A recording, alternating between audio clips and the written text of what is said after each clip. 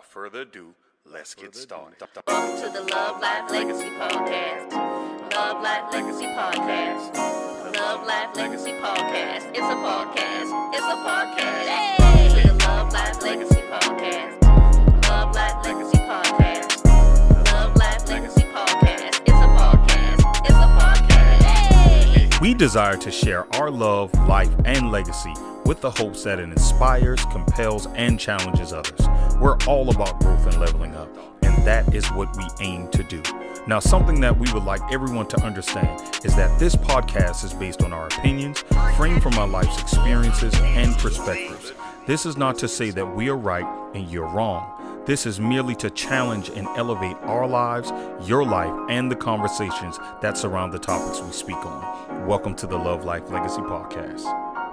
Tonight, dealing with relationships, but in the subtopic area of boundaries in a relationship. Everybody talks about needing space or respecting boundaries, but what does it mean to actually respect boundaries?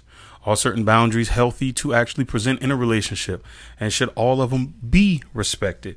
And we're going to talk about it. I just want to give a shout out again to Real Talk with Rajon. Yes. We had an awesome conversation / interview with him on the 1st of July. It was really good. Check out his page. He also had one other interesting thing. Well, he had a couple interesting things, but a presidential candidate who entered the running as an independent person. Her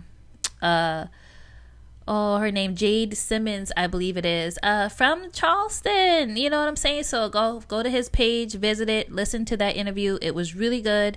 It was really informative. Yes. And I just thought it was awesome. What else? Any other new things we need to catch up on? Nope. No. As you guys can tell, we did officially move to Sundays.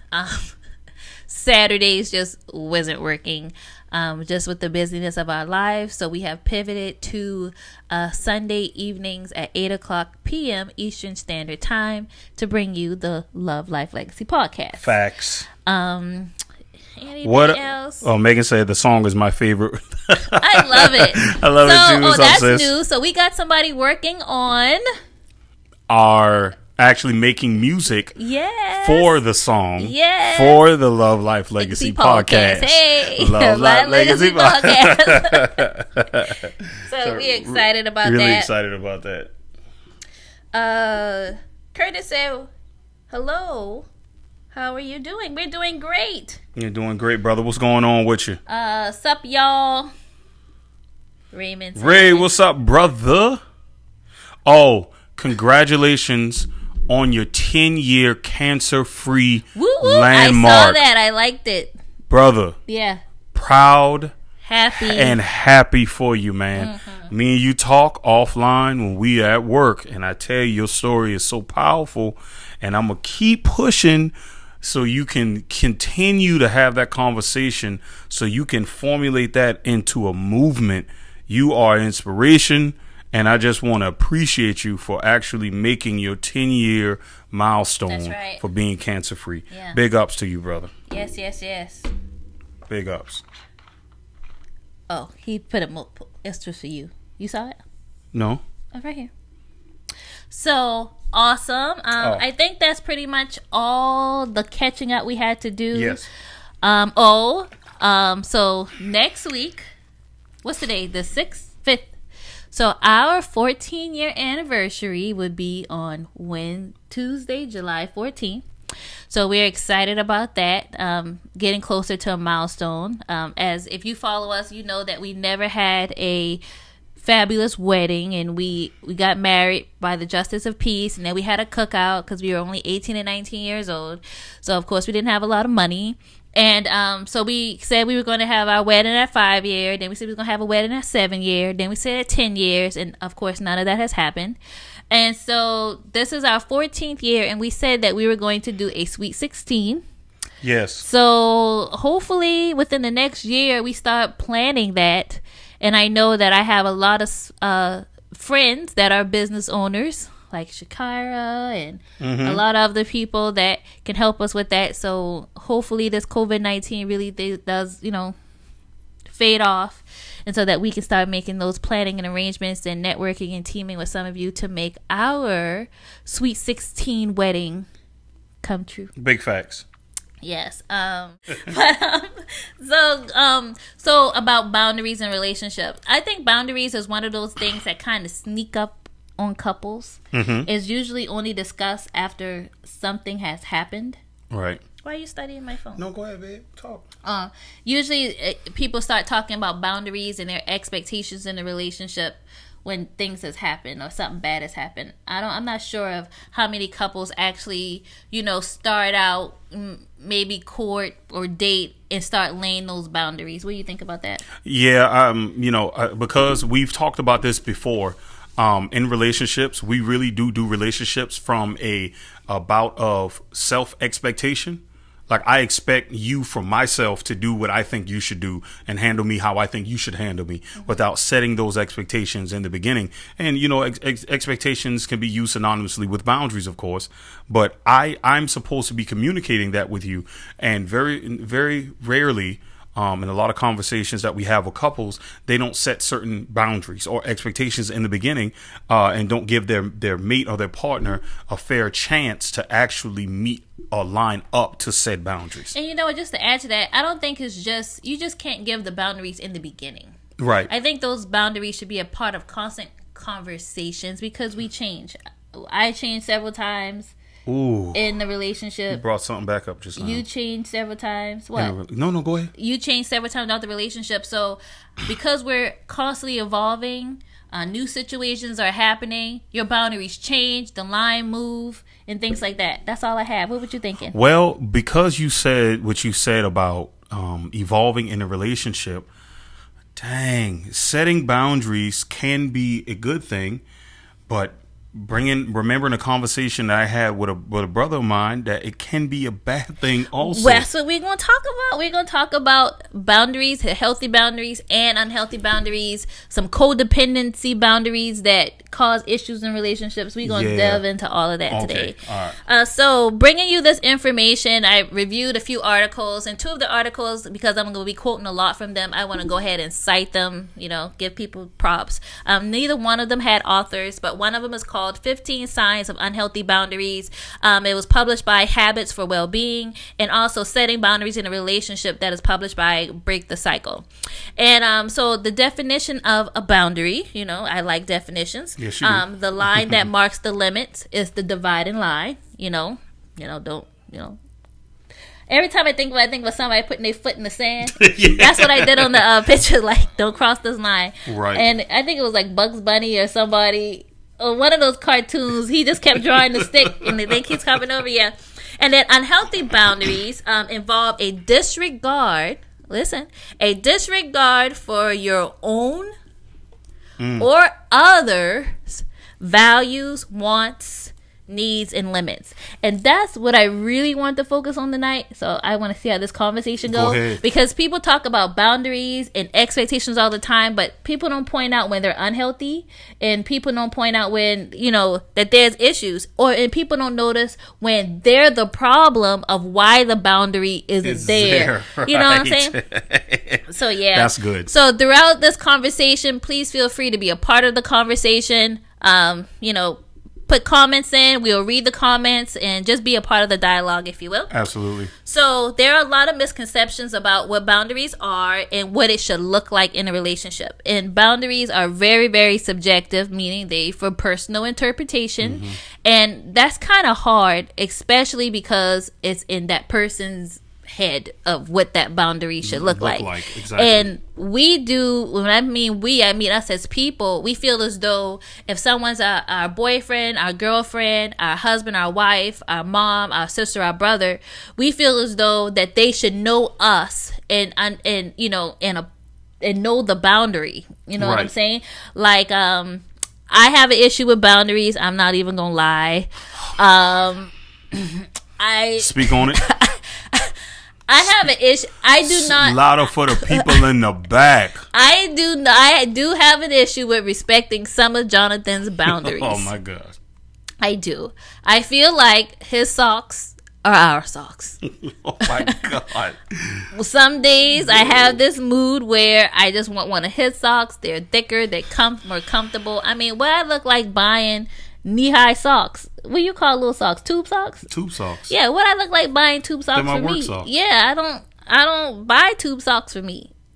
They're knee-high socks. They're not knee-high. They may come knee-high on you because you little, but they are tube socks, madam. Jonathan always gets mad at me for going to his socks drawer. So I buy like the no-show socks. So when I've been exercising a lot more, you know. You sure so have been getting that thing right. my socks always slide in my shoes when I'm running or jogging or walking. So I start wearing his socks. He don't like that. What else? His side of the bed. Yes. He doesn't like me on his side of the bed. Yeah.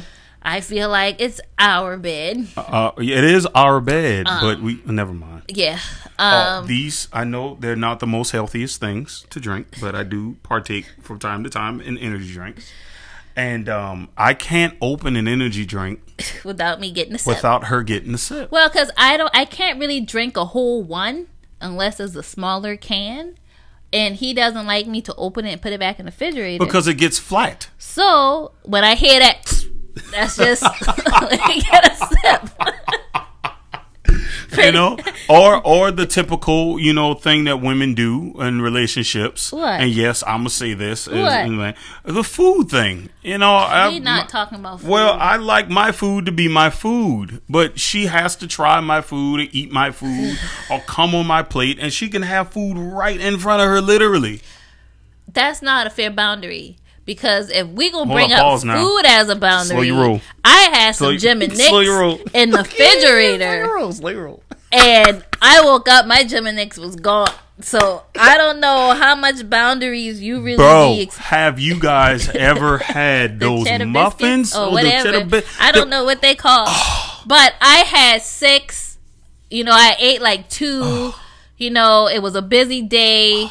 You know, I had them in the refrigerator. We all went to bed, I thought. I'm having a moment, y'all. And I don't know. I woke up the next morning and I was like, okay, and boom, let me go get my thing. And I was like, what? Go ahead. No, I'm having a juice. Yeah, and it was like, oh, let me get my thing. Let me get my biscuits. And he told me he ate them. And I was just like, you owe me, like, for real. And but you still ain't get it. Hold on. To be fair, you're right. And I did promise that I was going to go the next day and get it. And I still owe you, right? But can I just make mention as to how you felt being betrayed when you woke up that morning is how I feel every time you go in my sock drawer and you didn't ask me when you just grab my energy drink and drink it. You eat my food. I asked though. Babe, no you don't. Most of the time. Sometimes you do, but even if I say no, what do you do? Be honest in front of these people. I either pout till I get it if you say no, and then sometimes I just get it because it's just Jonathan, and that's just that. Right. But you don't. And I always have to fold. No, not always. Okay. Not always. Okay. But yeah, so that's pretty much how that goes. Yeah.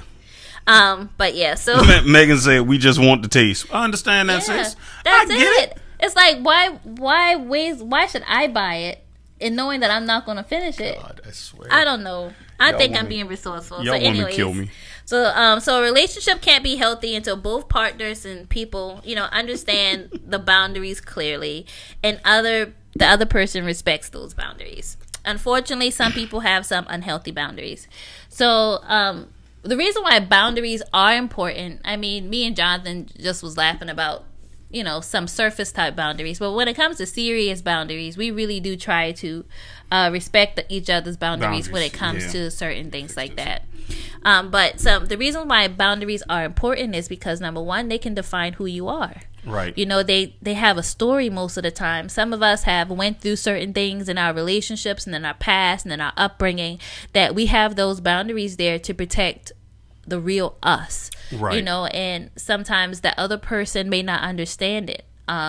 Like I have this thing where, I don't know, I have many things, but I don't know. I have this thing where my children here have to look a certain way. You know, Jonathan cannot post a picture of my kids if their hair is not a certain way. But that comes from a certain place. From a place when I was little, and I used to walk around looking like a little chicken head because I used to be outside playing all the time, and I got teased a lot. So that's a sore space for me. So I don't want my children to endure that. So it's like, you cannot post them looking like that. You know what I'm saying? So it's a boundary. He didn't understand it at first, maybe because I didn't articulate it, or he thought the hairstyle was decent, and sometimes it'd be okay, but you know, I want my children to be seen and go outside looking a certain way because I don't want them to have to endure certain things. But I understand that because there's certain things that I carry as boundaries pertaining to our kids as well, being that, you know, I wasn't raised in the most, you know, foreseen circumstances.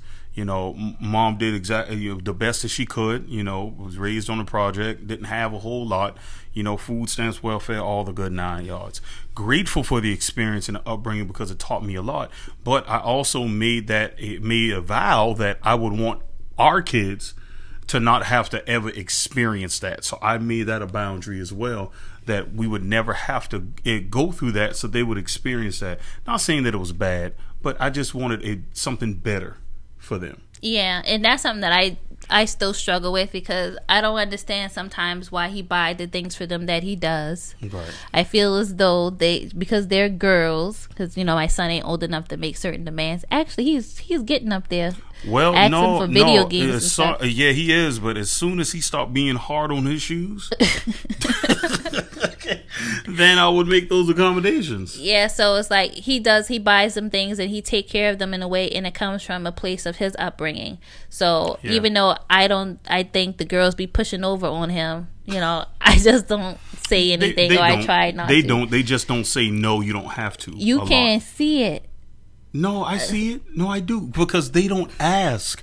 They just don't say no when I offer. Okay, we'll see. Actually, Naya did do that. What? Because I bought Jayla some new Crocs, and I bought me some new Crocs, and I was saying to save on shipping. I use that as an excuse. It was already free shipping. I said, I'm going to get y'all a pair, you know, to save on shipping. What color do you guys want?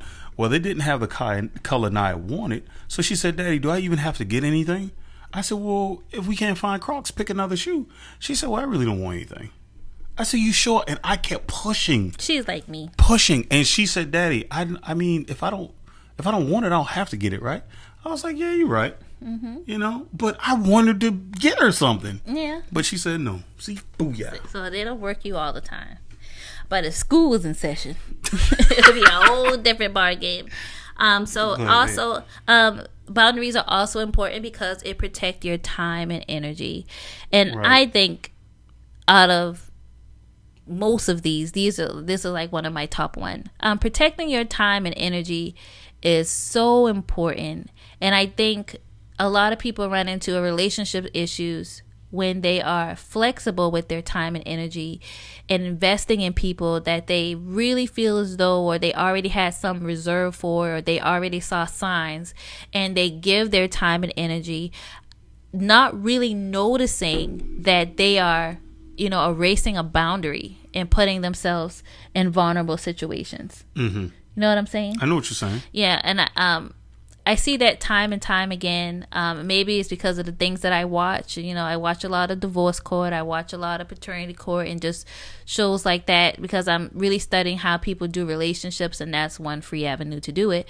But I really see when relationships go bad, it's usually the person, you know, either lessen their standard or move the boundary line. Exactly. And then gets offended when that person wasted their time or wasted their energy, and you know, and they done exhaust themselves. Or what about, if to add on and piggyback off what you're saying, what about in an exhaustive state of diminishing or relinquishing how they really feel about a certain boundary, they actually harbor that. Yeah. And then it builds into a level of resentment. Yes. Because they don't effectively communicate that they don't really like that set boundary that you're trying to establish. Yeah. And instead of communicating because you don't want to offend, or you trying to stay away from an argument, you know, you harbor that. Mm-hmm. And then, you know, resentment builds up, and then you start to look at the person differently. Communication lines break down, and then the relationship is over. You know, those are unhealthy boundaries, you know, and we just have to be very careful with that. We really do. And boundaries also serve a purpose of providing a clear moral compass. Everybody don't have the same moral compass when it comes to certain things. I've seen a lot of that where it comes when people in relationship, when it comes to sex, when it comes That's a big one. Yeah, when it comes to, I'm gonna let you finish, but I want to go right back there. Well, go ahead. Okay, boom. Boundaries with sex in a relationship. You talked about evolving earlier. Yeah. And this is why I said, ooh. So what if you've been married for 15 years? In the midst of your marriage, you and your partner have been having sex and, you know, doing what married people do in the bedroom. And the topic of oral sex comes up. You tell me one day, I don't think I like it like I used to like it anymore. Yeah. I said, well, hey, you didn't have a problem with it. As a matter of fact, when we were dating, you do it all the time to keep my attention. Right? Boom. You say, okay, yeah, I do it, but I won't really do it that often. Few months down the line, that transitions into, I don't feel valued as a woman anymore by doing it, and you stop. Yeah. But that is something that is really important to me. How do you suggest that I respect you in your stance, but also maintain how I feel in the situation? That's something that we talk about, using me and you as an example. We got to work that out. Okay. We have to decide. All right. Okay, because I have a boundary now that I have developed because I have evolved and my mindset has changed, and that's something that you require in a relationship. Well, then we have to see if that becomes a deal breaker. After 15 years. After 15 years, if that, because you got to remember, even the space me and you give in our marriage, the freedom to continuously to choose, right, and the freedom to evolve. Right. And if we are going to respect each other and give each other the freedom to choose, right, and the freedom to evolve, then it's either a compromise. And if there can't be a compromise because that has become a value, then they grew apart. Dang. 15 years? Well, it's not, you can't look at it as 15 Well, years. I have to. Okay, well, what would make that woman not want to partake in that activity any longer? Could there be an ulterior motive there? There is not necessarily an ulterior motive, but just thinking about me and the different transitions that I had throughout our marriage when it came to sensitive topics like that.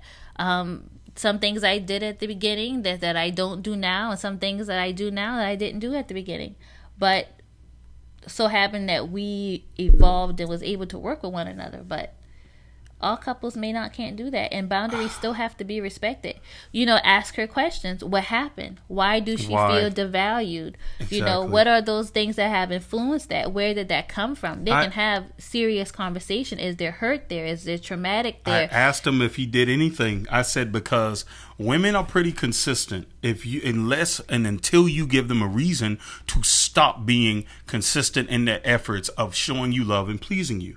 Usually when a woman does not feel safe or secure, they start to pull back and draw away. And I asked him, I was very adamant. I said, brother, are you sure you have not done anything? He's like, John, I promise I did nothing. But again, that could be an issue. That could be an issue. But that could be an issue right there. The fact is that he didn't do anything. Does he show that he respects her after that act is done? Does he, how do he treat her when that act is being performed? There's a lot. They need to, seek counseling on something if it's the relationship that they do desire to still want. Absolutely. Because they've been together for a long time. Married 15 years, together for like 20 or something like that. Yeah. Okay. So people have to be able to have a clear moral compass. Like, it could be anything. It could be you being dishonest in your work field, and I just can't be with you with that. Like, say you smuggling money or something, or maybe you, I don't know, doing something unethical and it's against my boundary, and you'd be like, well, you don't have to be with me, or like, I don't know. It could just be messing with my moral compass. Right. And you have to choose. Jesus Christ. Yeah. Is that fair to him, though? Well, but that's the thing. When you're in a relationship, we can't say that you're one and then you do whatever you want to do, because whatever you do jeopardize my stability. That's if true. you out, selling drugs or embezzling money or robbing people or whatever, I don't know. I just came up with those extreme examples. But whatever it is, everything that you do jeopardize me. And Right. if that's not fitting to my moral compass, then you're not really protecting me. All right. You know what I'm saying? So That makes it's a sense. lot. Megan said, my husband said he was just say okay, but I think he's only saying that because It's a hypothetical. Yeah. Maybe, sis. Maybe. You don't know until you in the fire. I so. know, right? So another part of the boundaries, reason why boundaries are important, because it's a practice of self-care and self-respect. And if you realize those first examples that we gave were all leading to self-care and self-respect. That's true. Yeah, because if I'm going to be tied to you in my relationship, you become a part of my self-respect and self-care to a certain extent. So if I don't respect your values, then I'm not valuing you. Right. Okay. That makes sense. Yeah. And then the last one that I jotted down was make space for healthy interactions. So if you are not compliant with my boundaries, we're not having a healthy relationship. Right. There's distrust. There's other things. There's no way it could be a safe relationship if you don't respect boundaries. Because if you don't respect the boundaries, then in essence you're saying I don't respect who you are as a person. Yeah. That's a really, really good point. Mm-hmm. That's really good. And so a person, when you disregard how they feel about something, or you disregard their boundaries, the value of them as a person really does go out of the window. And that leaves you in a very vulnerable place, because, you want to be respected in the relationship with somebody that you're in with. And if that person just dismisses everything that is important to you, or that you value, it puts you in a bad space. And that's when the outside company and the outside energy comes in. Infidelity can happen, emotional infidelity, physical infidelity can happen, because people go to the places that they feel the most safe. Now, that's not saying that when they go to that place, they're going to find comfort and stay there, because usually the grass is not always green on the other side. But it's up to those two people that is in the relationship, especially for the one that's feeling dismissed, to have that conversation, to let that person know, even if it's in a short bout of anger. Anger is a healthy emotion if used correctly. If used correctly, keyword. If used correctly, even if it's in a short bout of anger, to let that your spouse or your partner know, hey, you're disrespecting my values and it's really affecting me. You're not respecting my boundaries, and make them listen. But don't ever feel like you're isolated if you're not respected in where you feel like you should be. And take the time to have the conversation. Make them listen, but always stand there and fight for the relationship. That's right. So go ahead. You got some more on your now paper. moving to unhealthy boundaries. And to me, the healthy boundaries have speak loud, because I didn't think of these on top of my head as unhealthy boundaries. Okay. So letting everyone know everything. Go ahead, because you look like you about to choke. No, go ahead. Go ahead. One thing that's funny to me is that I try to be conscious of the things that I post on social media. Because I know how I am. If I post something, depends on how controversial my post may be. I don't know. I just rather not say certain things on Facebook. I might share something and use an emoji, but I'm not going to say, I just not, because I understand that, I have boundaries when it comes to that. Yes. In order for me to respect your boundary of what you believe and respect my boundary what I believe, I just think that just certain things shouldn't be said or whatever, right? So when you're on social media and you're sharing your thoughts and your opinions about something, you are removing a boundary.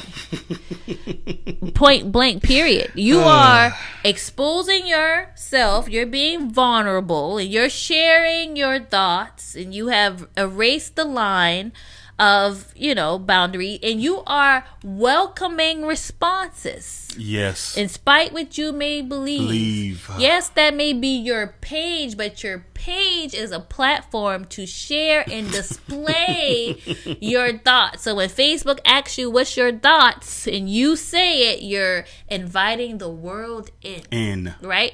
So if you have a problem with a comment someone is saying to you after you have erased the line and you remove the line in the sand, which is to not post, you're welcoming things in. So if you have problems with that, then it's an unhealthy boundary for you. So stop letting everyone know everything if you don't want the response to come with it. Big facts. One of my pet peeves is when people run to Facebook when they have problems in their relationship. I don't like that. Now, you would look at us and be like, well, ain't that what y'all doing? Y'all on live and y'all just all transparent. Y'all open and this and that and that and this. Different platform. Different platform. Different context. Everything. And that's the point. When you run with the problem, you're not giving you're not casting a wide enough net to provide context to what's going on. And you're letting people interpret through your discomfort and through your pain without you even taking the time to process and do the work. We have to be careful with the energy that we actually are putting out there, especially on social media. You do. And you can't expect for somebody to read in between the lines or read in the lines of the context that you want them to read in if all you do is go to Facebook and put your problems out there and just blast your information out there and just let it be known. You're not doing it to teach a lesson. You're not doing it to provide insight. Be fruitful. You're not doing it so somebody can glean from what you're trying to explain through your pain. Now, some of the greatest lessons I've learned came through pain. Mm-hmm. Right? But I'm not going to social media while I'm in the course of my pain before I've sat to learn the lesson and do the work and just blast everything out. While you don't understand how people take on information and how that information is used to shape their perspective. You can share your pain, but make sure you give the proper context and perspective instead of just blasting your business out there, especially if you're in a relationship. That is the most dangerous thing that you can do, and one of the most pet peeves that I think I have.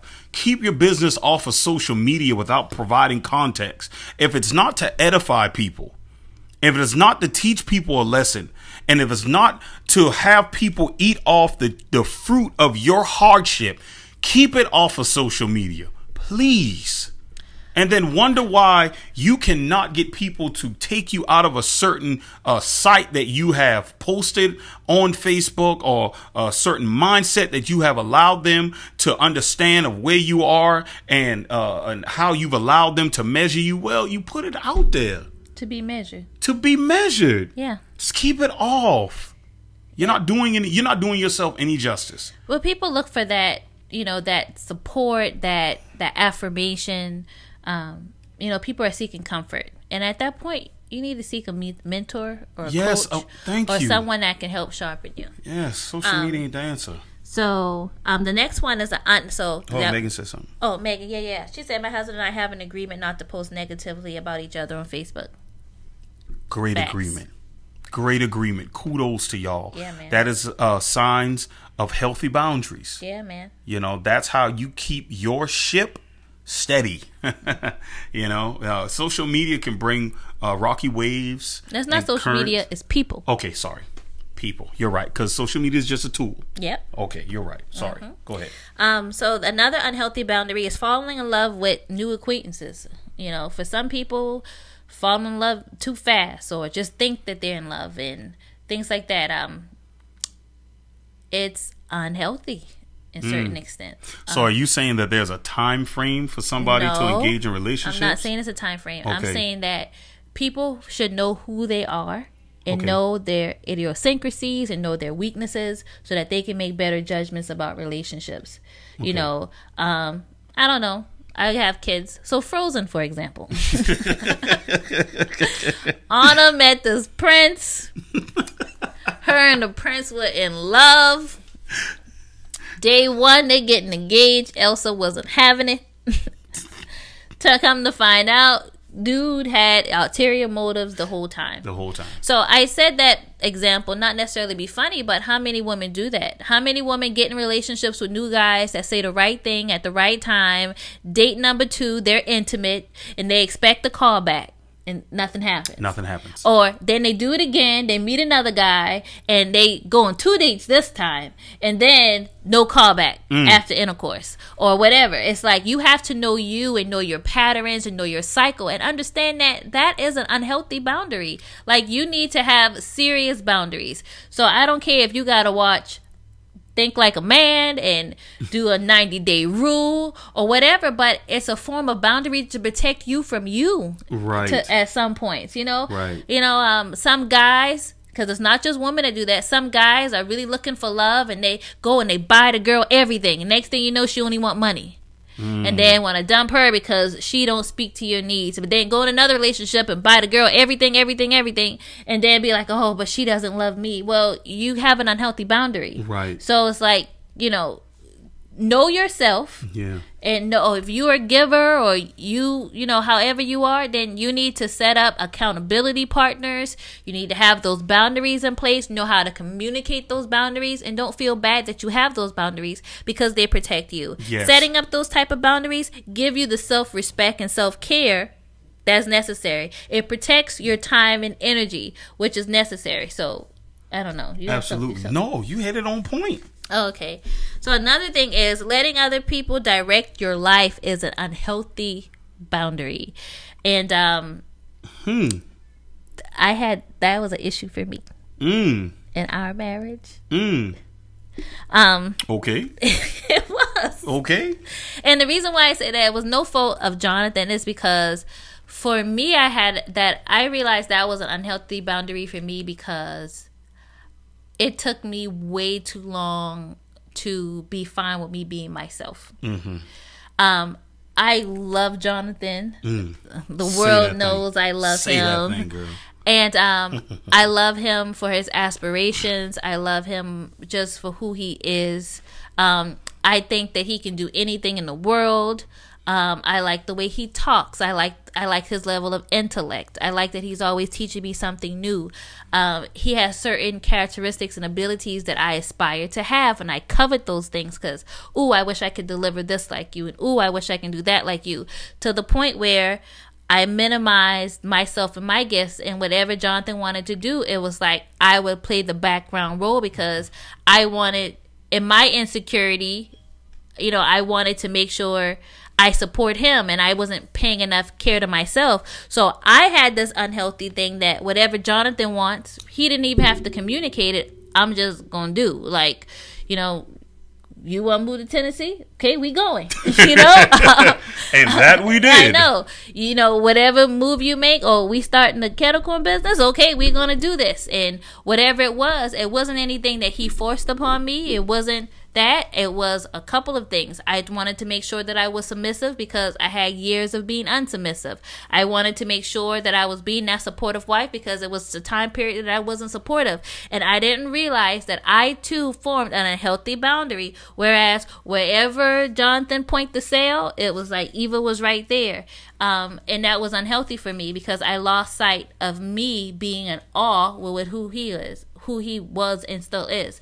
So when we have good people in our lives that, are awesome, who we think are amazing, don't lose sight of you, Right. Find out how to compliment them and still keep who you are in the process. Right. I went through losing that not only with him, I went through losing that with the church. Being in church and just losing who I was in the process. I know I keep hitting that. I know, baby. So I'm just trying to, and it took me years, actually just the last 4 years, that I'm actually finding out more and more of who I am and my capabilities and what I'm able to do, and dang, I got gifts too, Exactly. But I didn't hone on those things. I didn't really look at those things because I was enamored by his gifts and when he got on platforms and when he spoke and how he dealt with the kids and how he always seemed to know the right answer to everything.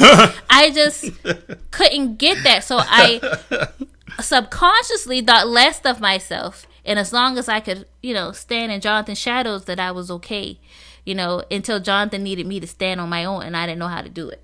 Right. You know what I'm saying? So that was an unhealthy boundary. But even in that, when it came time for you to stand on your own and you communicated with me that that's how you felt, it wasn't a time for me to feel, sorry for you or feel bad or for me to feel guilty, because I didn't even understand that that's what was going on at the time. Yeah. Instead, I made sure that I spoke your strengths and spoke what I knew that you were able to do and spoke what I believed that you were capable of doing.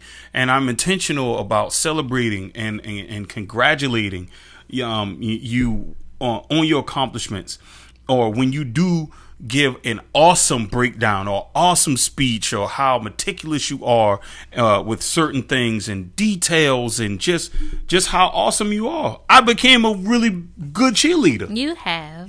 But that's because that's where valuing your boundaries come into play. Yeah. And making sure that I don't diminish how you feel about something by saying, oh, you'll be all right. Or Eva get it. Yeah. Or she'll learn, or that's just how women are, because a lot of men do say that, but you have to understand that this is a whole person right here. Yeah. She is more than just her gender. She is a human being that has emotions, a perspective, and how she sees the world. And I just have to make sure that I am ever so careful. And men, if you hear me, just make sure you're ever so careful to not only see your wife or your woman or your fiance. This is of relationships more than just about marriage. Make sure you don't just see the women that you love out of one lens. Be able to know how to adjust your lens when it needs to be adjusted. Yeah. Because when that came about, and it was time for you to stand, and you were in a moment of weakness, I had to adjust my lens. And I keep adjusting it. Yeah. Because I'm still learning and evolving. You did go through a period of what word I was looking for? Separation anxiety. So when you mean when you had to go back to work? Not only that, but like everything, like we would do a lot of things together. And Jonathan is a homebody. And I would be a homebody with him. But now I realize I like going out the house. And he'd be like, where you going? Man, where you going? like, come on, man. Just like you going again? I'm like, no, I want to go hang out with my friends. I want to go to Shea House. I want to do all these things now. Like, you ain't used to do this or whatever. But, I'm just spreading my wings. I started traveling for work. He'd be like, oh, you got to go somewhere again? Like, where you leaving Jesus before? Christ. It's like, I'm just doing things that I haven't done before, and you got a little separation anxiety sometimes. Yeah, I do. Because and then like certain things, like now I'm eating different things, and I like different things, like Taco Boy. You say that? Jonathan don't like the fact that I like Taco Boy, and he doesn't, because it's always been I eat what he eat, I go where he goes, and I like what he likes. And now that I am evolving and don't necessarily like what he likes anymore, and I'm liking my own stuff. But I support you in that. You did take me to Taco Boy. Yeah, and I said afterwards, after I ate that nasty taco, I said, you can like it. Yeah. You can eat it. It was hard for you. I just won't. But when I asked for it again, you didn't necessarily want to go. I didn't want to go, but you could have went. But you didn't like the fact that I wanted it. You kept talking about how you make tacos better than Taco Boy. Pause. Let's pause this for a second. I didn't like the fact that her and my girls were saying that Taco Boy was better than my fish tacos. It's okay. That's what I didn't like. It's okay. We used to thought your tacos was it. It is it. But we are growing outside of you. Oh, thank you, Marquise. Marquise says she love how open I am. I really try to be. It's no other way to be. Y'all get on my nerves. Yeah, man. But we're evolving. Okay, so another one is, so it goes hand in hand with letting someone else define your reality. Yeah, a lot of people deal with that mostly in abusive relationships. Make people believe that if you leave them, you won't be good, or you won't make it, or nobody else will want you, or you need them, and those aren't healthy boundaries if you believe things like that. touching another person without asking. So I actually had talked to a female before. She married, and she, I don't know how to say it, but then I do know how to say it. Well, basically, she had a boundary with her husband. You know, she didn't want him to touch her, or he had to initiate sex a certain way. So what traumatic did she experience? We didn't go into details about that because we were in a conversation with a lot of other people. Okay. But basically, like how, you know, we can cuddle and, you know, you just feel on me or move on me or whatever. Yeah. He can't, he can't do that. And he had a hard time. Like, I just can't touch my wife. I always got to ask permission to touch my wife. She's not being transparent. She probably isn't. And we didn't continue the conversation, but that's something that's that coming I thought from about. a certain place. Because some people feel like in a marriage, you know, your body belongs to me and my body belongs to you. In essence. But that's how it should be, in essence. Yeah. But that's not always the reality, because we all battle or have gone through certain things that, you know, have brought certain levels of PTSD that we still struggle with. Right. And if that was something that was traumatic for her, that she was struggling with, and, you know, it's not that she didn't want him, it's just that those things were triggers. Yeah. You know, we all have our certain triggers that triggers post-traumatic stress. That she just should have communicated that. But if I'm a man in that relationship, marriage though. Huh? Like, I don't know what it was like before marriage. I don't know if they didn't live together before marriage to experience that. But those are, you know, those are things you're supposed to hash out, though. Yeah. Because I would have felt like you didn't want me. That's what he felt. Yeah, as a man, I would feel like you didn't want me, like I wasn't worthy.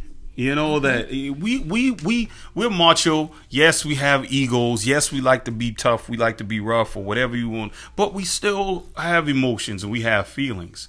Yeah. And men, especially husbands, we like to know that our wives need us and want us and desire us. And if we feel like we don't have that with you, it doesn't make us feel like we're qualified to be husbands. Yeah. You know, it's hurtful. I feel for the brother. Please have those conversations. You know, set those boundaries. If that's a boundary, it's a real life boundary, because abuse is a real thing. It is. I understand how uncomfortable it may be, but you have to have those conversations, especially if you are open to love again. Yeah. If you're not open to love, then you don't have to worry about that. You still have to talk to, you know, go through your own healing, you know, your own therapy, and you can do that by yourself. But if you're open to love again, the person that you're in a relationship with deserves to know what your triggers are. And that's also practicing self-care. It like, is. you know, you just have to. So yes. Akira said that sexual abuse trauma can definitely lead to intimacy issues in a relationship. Absolutely. And it's a real thing. It is. It's a real thing. And again, going back to respecting boundaries, if you have that conversation with the person you're in a relationship with, it is up to that person at that time to value your experience and respect your boundary. That's right. My wife and I are a big advocate. We believe in healing together. Right? And if she went through something like that and she actually took the time to communicate that with me, then I would have to value and respect her experience and honor her boundary, but also be the person that's there to help her heal, and we heal together. Right. Together. But without that communication, without those boundaries set, there could be no possibility. I think sometimes people feel embarrassed. You know, they don't want to be looked at differently. You know, I think those type of fear paralyzes them from communicating. And I think that sometimes people feel they're going to leave and they don't feel safe. But the most healthiest place that I have been is when I have been honest with my wife about who I really am as a person, instead of hiding, instead of masking, and instead of pretending. That it's some people are just not ready to deal with it because it just opens up so much. And I have learned that some people, when it comes to sexual trauma and even abuse, like physical abuse and things like that, they forget about it for years, and it can just trigger pop back up. You're something absolutely right. triggers it, and it's just But again, going back to the traumatic experience, you can't heal what is not revealed. That's facts. You can't expect to continue to push your what happened, your traumatic experience back and on a way, because you don't know what may happen that may trigger it, and it comes right back up. And you may have been able to brush it away to the side when you were younger, but now that you've gone through so many other things, or you got your own children, and you got your own children, now that burden of what happened in your youth now affects you even worse, or even in your adult life. So you can't heal what's not revealed. So you have to reveal it and start doing the work on yourself. Yeah, man. To heal past it. Okay, and we're almost done. Okay. Another we almost saw an hour. Unhealthy boundary is, allowing another person to take what they want from you, or giving just to give, and you really don't want to give. I don't know if men do that as much as women, but I have seen where women knowing they're being taken advantage of and still allow whatever it is to be taken away from them.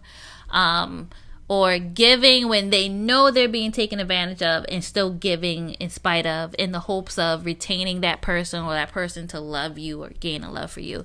Women do that in the form of having babies for men. Giving their bodies, having a baby, hoping that if I give him this child, he'll do right by me and love me. Money, house, gifts. People feel as though if I give you this, you're going to come back to me. Or, you're going to want me if I give you this. No, it never works. And some people bend their boundaries and sexual favors, so to speak. And, if I do this for him, he'll like me. Yeah, he'll like me, or he would want me, or whatever. No. We teach our daughters that value starts on the inside. And if somebody wants to get to know you, they need to learn your values, which is who you are as a person. And you got to communicate them first. You have to communicate those and stand to them. And don't ever think that you ever coming outside of what you believe, or outside of your value set, that is going to make somebody believe or like you even more. They have to like who you are as a person. Yeah. And if they don't like who you are as a person, nothing that you can do for that person can't change their perception of you. You can't gain someone's like or love by diminishing who you are as a person. Right. And that's facts. Because one day you can wake up. Yeah. Hopefully, if you growing, you're gonna wake up. And you're not gonna know who you are, and they're not gonna know who you are. And then they're gonna be like, why are you changing? Like, what happened? Like, this isn't you. This ain't you. And you'll be like, this never was me. Yeah. So that could have been the situation with the brother I was talking about. Yeah. Could have been. So establishing healthy boundaries in relationship allows both partners to feel safe. It not only just partners, with your family, friends, co-workers, whatever. Just make sure that you establish healthy boundaries. In order to establish those boundaries, you need to be clear and honest with yourself, so you can be honest with other people. And boundaries includes, your feelings, your attitude, your beliefs, behaviors, your choices, just limits. Boundaries include your talents, thoughts, desires, your love, and your body. And I don't think people think that they have boundaries for all those things. Right. But they do. We always speak about the boundaries in love, because you'd be like, oh, if you cheat on me, or oh, if you do this to me, or those are deal breakers, you're saying boundaries. But people don't really talk about boundaries of attitudes. But I think you guys have boundaries when it comes to attitude. We do. Like, we absolutely do. You can elaborate on that. Men do not. We're not fond of disrespect, and it's not a dominating attitude. It's not coming from a place of misogyny. We just don't like to be disrespected as men. Mm-hmm. And when like emasculation. Yeah, it's emasculating as a man, especially if a woman immediately will snap back, or immediately will show attitude, or immediately will come back with a rebuttal. It's very demeaning, and it's very emasculating. We feel like you don't give us the space to stand within our manhood and within our masculinity. The old school, and I'm not saying this to say that we should go back to that. I'm just using this as an example. But I was told that old school women would just let their husbands talk. Just to let them talk. Let them believe that they are right. Let them stay in that. But then they, behind in the background, are doing what is right. They let them believe that or they can frame their wording in such a way. You're just being tactful. Yeah, to be tactful enough to make it seem like it's the husband's idea or it's the husband's words. Really, it's them giving it to him, and then just having the husband regurgitate exactly what they just said. But it was done with poise. Yeah, because men, we just have to stand within our masculinity, even when we're wrong sometimes. Yeah, and we don't like the attitude. Why are you making that face? I'm just thinking. But it's not to take away the voice of women. My wife has a voice, and I will say this openly, publicly, and I will say this any time, to anyone. My wife has a voice. I do. It's not because I allow her to have a voice. Mm-mm. It's because she is her own woman with her own mind. Mm-hmm.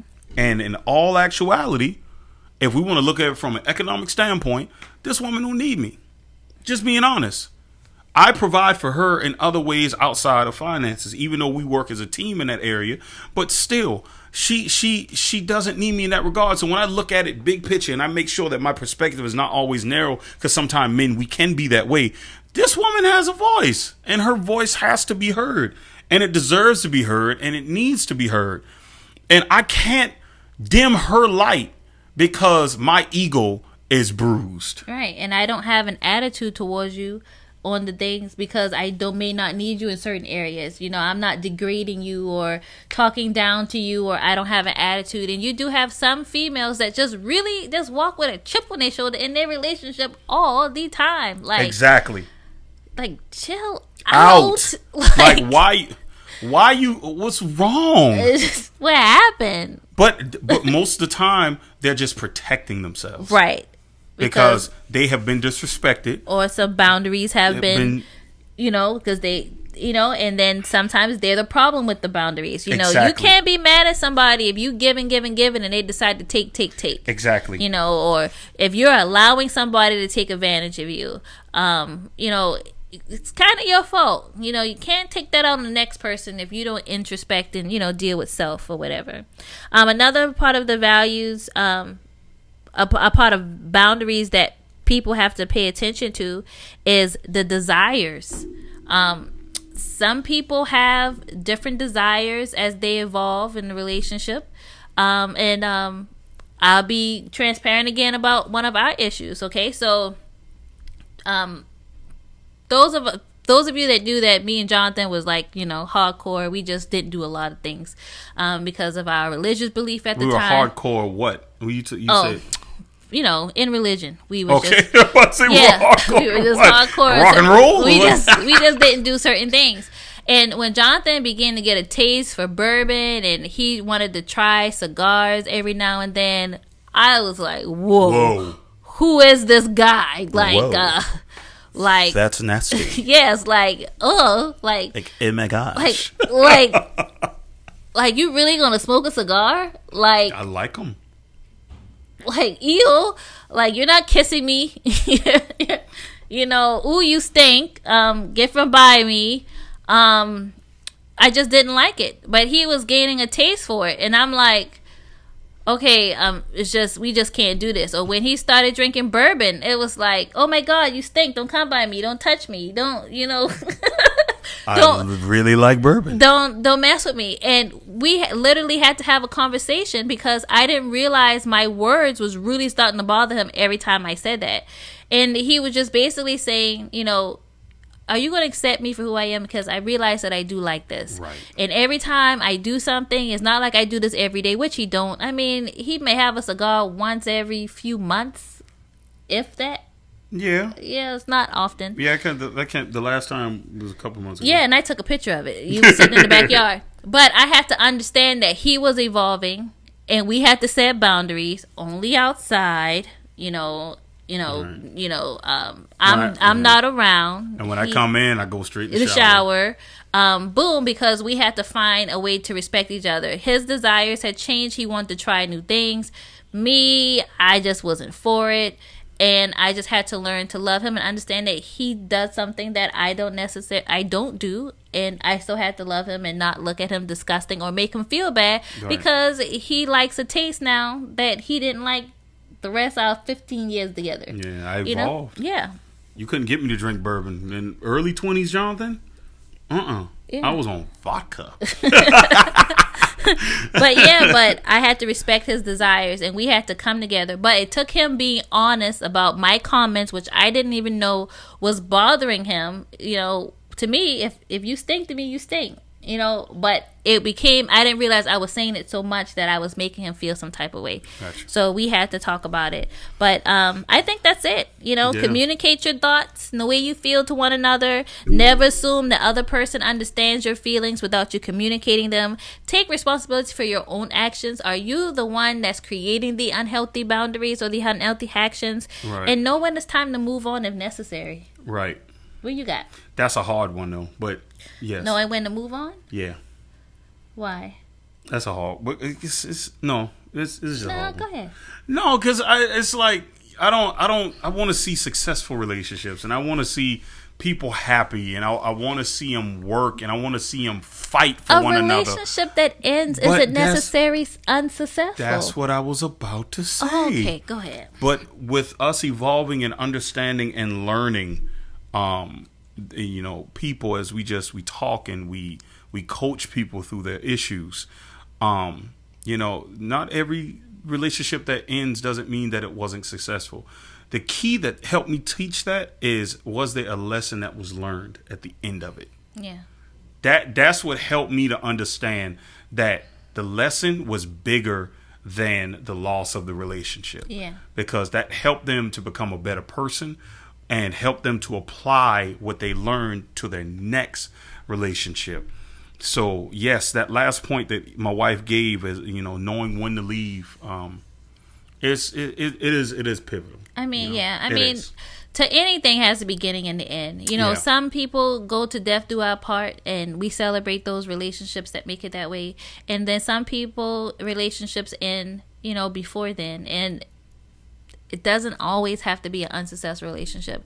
Now, the only example that I have, because I did look at this in me, like, researching the topic or whatever.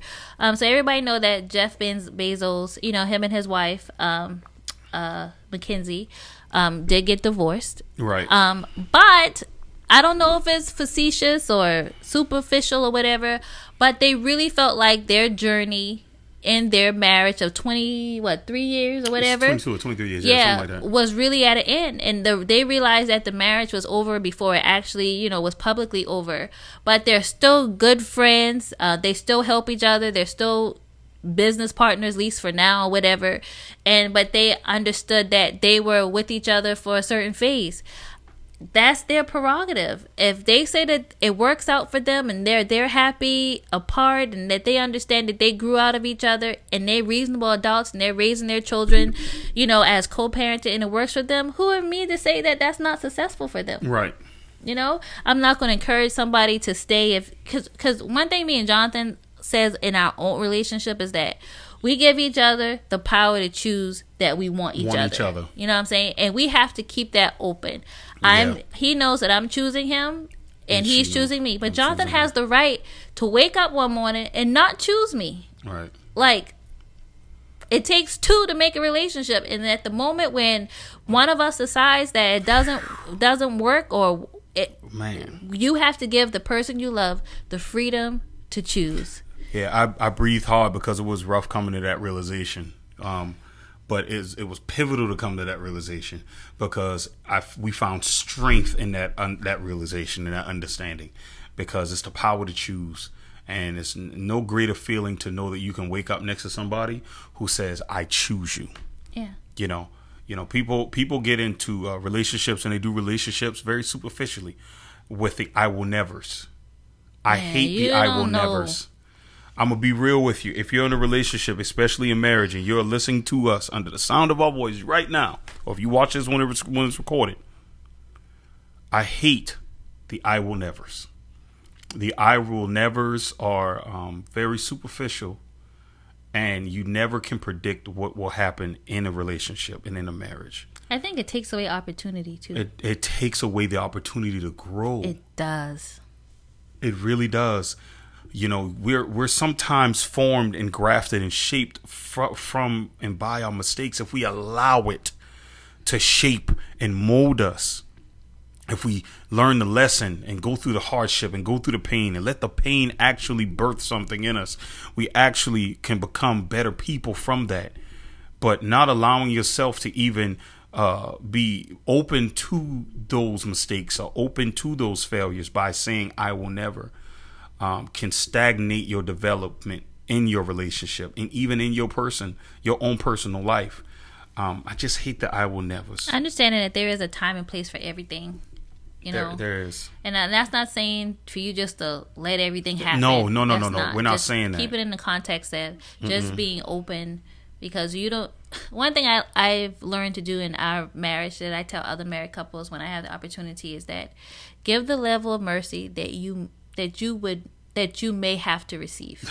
That's so good. And when you're honest about who you are as a person, and you're honest about your mistakes, and you're honest about your lusts, even in a marriage, you're honest about your lusts, and you're honest about those hidden things in your heart, you would understand that, let me be a little bit more merciful, because if I shall slip up, if I shall fall, if I shall whatever, because 14 years of marriage is a long time, 25 years of marriage is a long time. You don't know what roles you gonna come up against in all those years. And even if you're not married, just as a couple, you don't know what's gonna come up. But just be willing to give as much mercy that you may one day need. Yes. And sometimes that's the realization factor. You know. Oh, I would never. You don't know. You don't know. Put you in the right situation with the right atmosphere, with Pressure, the right people. Bust pipe. Sure does. But I think that's it. I think we had a Love Life Legacy podcast.